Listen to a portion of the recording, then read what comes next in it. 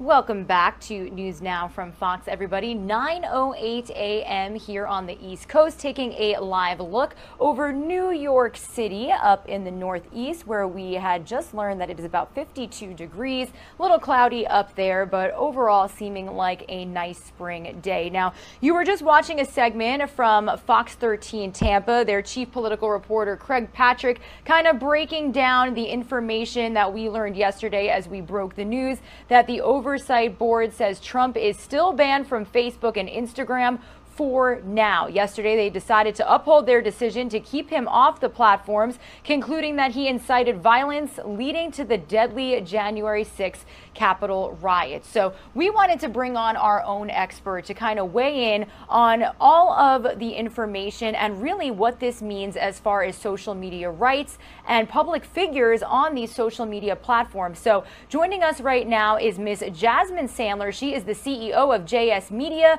She's a global keynote speaker and a thought leader on social branding. Jasmine, good morning to you. How are you doing? Thank you so much for joining us. I'm doing wonderful, Regina. How are you? Happy to be here. Yes, it's so nice to see you again. We have interviewed Ms. Jasmine before on a very similar topic, actually, when he was first banned after the January 6th riots. So great to have you back. I know it's a lot of information to break down. I actually do want to start with just your initial reaction to the board's decision yesterday. Yeah, well, I can tell you today is May 6th, right? So we're only 2 months out of what happened at the Capitol, and we have a new president. And so when it first happened yesterday, I started thinking about kind of the reasons behind that and what that really means. And I really do think that as I thought about it, I thought about the fact that we're in a place now we are trying to bring on a whole new regime and see what that's going to look like in the next 4 years. And so the kind of silence and giving some peace around what happened at the Capitol, I think is very important. And I do believe that's what weighted in their decision to continue to ban Trump, at least for a while, on Facebook and Twitter. Now, we were told that Facebook now has 6 months to either permanently ban his account or create some sort of regulation. So do you think it's possible that we could see him actually come back on these platforms in 6 months? Well, I'll tell you what I think is interesting. And we're probably going to get to it. But what I think is interesting is that he's started this little blog. It's not a social network. And Facebook and the other social networks are allowing people to share these blog posts, although it's sensitive material and they are overseeing that. So that to me kind of says that that they're going to be watching him.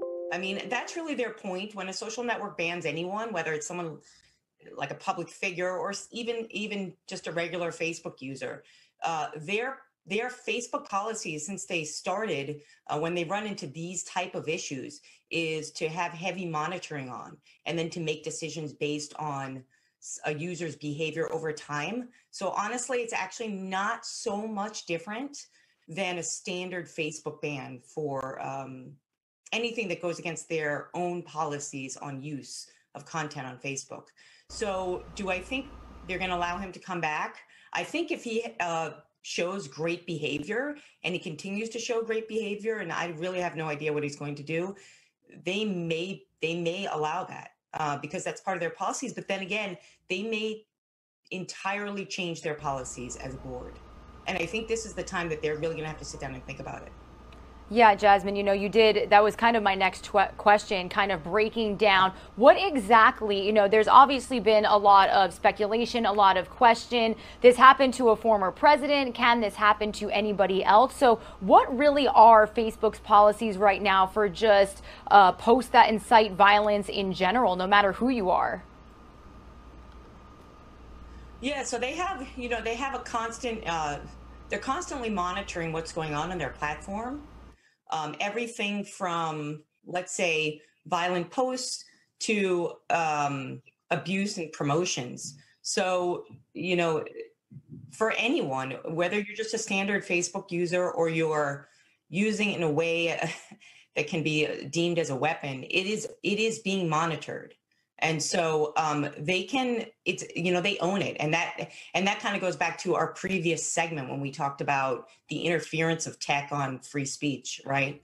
So, when you sign up to Facebook or you sign up to any social network, you're signing up and you are signing up and agreeing to their own policies. So those policies do say, if you do certain things that go against these policies, we have the power to basically kick you off our network.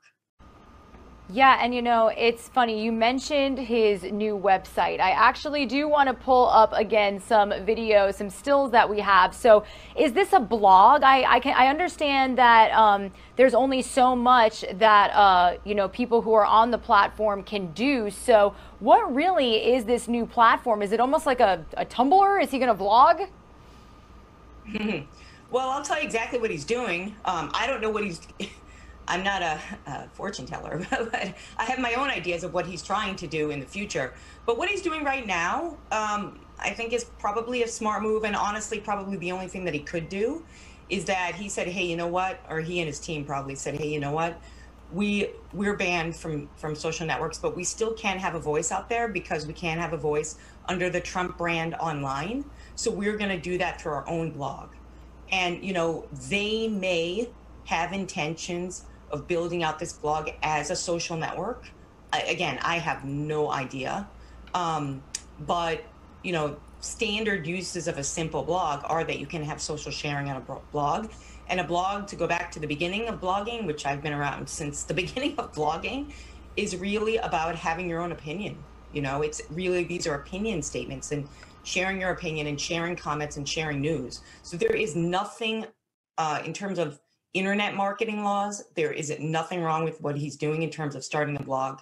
But when it is shared on social networks, those social networks have the right to review those shared posts.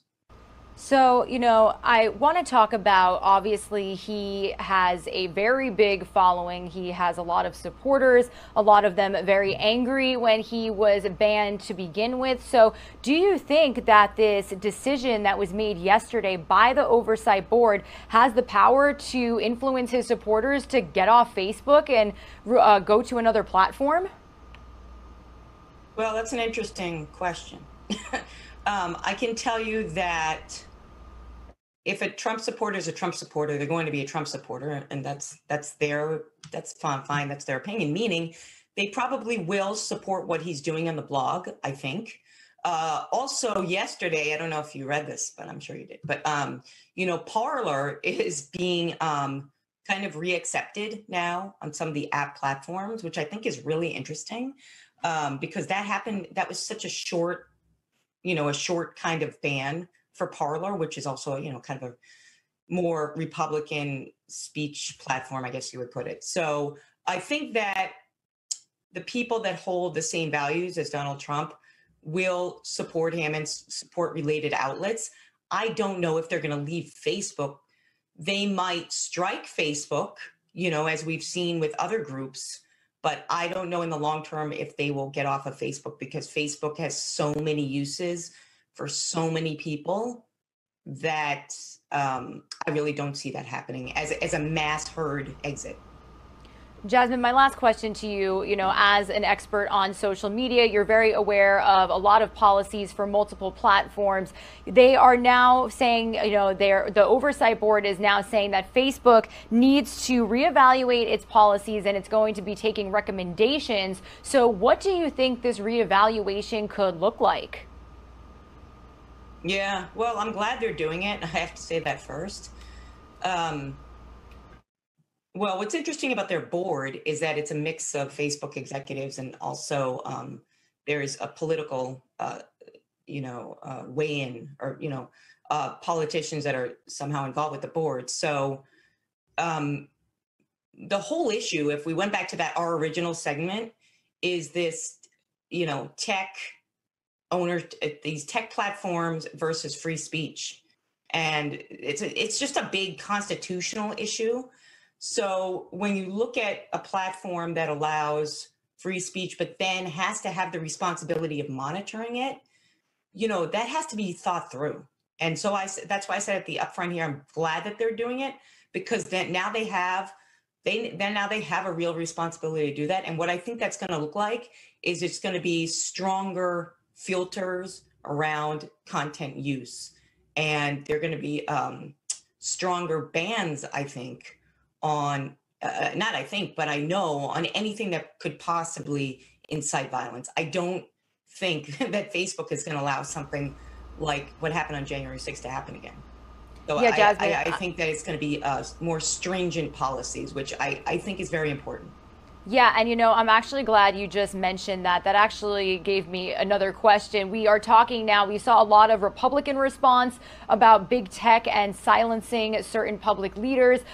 Nikki, oh my gosh, I can't remember her name, but a politician actually made a tweet and she said, okay, we banned former President Donald Trump. There are plenty of dictators and people making neurotic comments on social media. So what about them? What does this say about bias? What does this say about public figures on social media? So do you feel that Facebook gives a lot of leeway to certain public figures over others? Well, I think it's a lot based on popularity when it comes to social media. If you think about it in general. So do they give more leeway? They might let things, I don't know if the word is slide, but I think that they entrust public figures. And when you set up, like if I were working with a client, I would say, okay, well, what are you? Are you a business? Are you a public figure? What's your role? What's your brand? So when you set up a Facebook page as a public figure, Facebook set that up as a category because they believe that whomever sets up a page as a public figure is indeed a public figure, and a public figure has an inherent responsibility to serve, educate, and lead. And you'll see that's with every single social network, not just Facebook, Twitter too, when you're verified on Twitter. So that's why I think that these new regulations, whatever they may be, are going to be important, because the way they originally intended to set things up, I think, was thinking of good use of social media, which was the original intention of social media. So I don't know if I don't know if they intentionally provided leeway because of popularity. I just really believe it's how they originally intended the social network to be used. Yes, yeah, Jasmine. It was actually Nikki Haley. That was the post I was referring to, getting a lot of traction on social media because she said those exact words that I said before. But you have a lot of great points. Thank you so much for joining us. Is there anything else you want our viewers to know about this topic before we send you off? Yeah, I mean, as I kind of generally say, and I'm glad you brought it up in today's interview, is that, every person, whether you're a consumer or a public leader, when you get involved in sharing content on these social networks, you want to be aware that these are forms to provide connectivity and provide you with opportunities to develop business, connect with family, right? So, using them in a good way is really important. And it also, as somebody that's been in internet marketing for almost 20 years, I want internet marketing to continue, and I think so do consumers. So thinking about utilizing social network in a way that supports people instead of a way that divides people is something that is very important to me. So that's what I want people to think about as they think about this ban.